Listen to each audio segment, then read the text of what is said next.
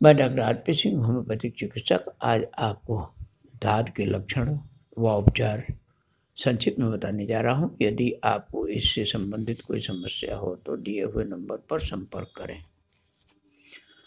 दाद शरीर पर जहाँ भी होता है बहुत खुजली होती है। इसे सबसे पहले वैसलीनम 200 या 1 ml हफ्ते में एक बार लें।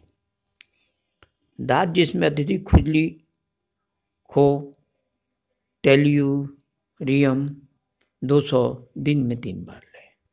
जनेंद्रिय या अंडकोश के पास दाद जो सर्दियों में बढ़े, रोगी ठंडी प्रकृति का हो तो हिपरसल्फ 200 दिन में 3 बार लें। जब अम्ल ज़्यादा हो, भूख न हो और उपरोक्त दवाओं से फायदा न हो तो सल्फर 200 नंबर दिन में 2-3 बार लें। अंगूठी की तरह गोल दायरे वाले दांत के लिए सीपिया 200 दिन में 3 बार लें। जीभ पर दांत के लिए सैनिकुला 30 दिन में 2-3 बार लें। धन्यवाद।